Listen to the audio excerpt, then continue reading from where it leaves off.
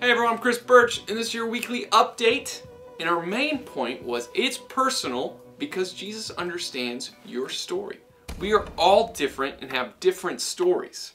So sometimes we can actually assume we know someone just based on the outside. And one of our points was we can know a lot about a person, but not really know them. And it's kind of like how sometimes we're in a relationship with God. We know God, but we don't have a relationship with Him. And so we just talked about this idea with Zacchaeus and going through the story about how Jesus really knew his story.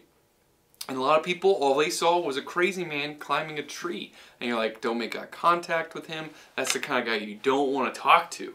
But Jesus talked to him because he had a story. And we talked about that idea of just sharing and knowing. The first thing is understanding that Jesus knows you better than yourself. He knows your story.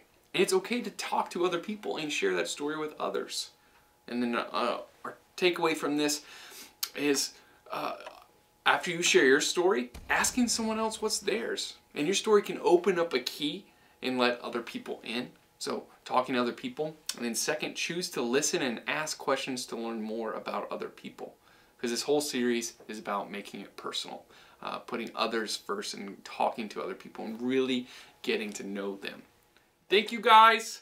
I'm Chris Birch. This was the 5th take, and it was a doozy, a tongue twister.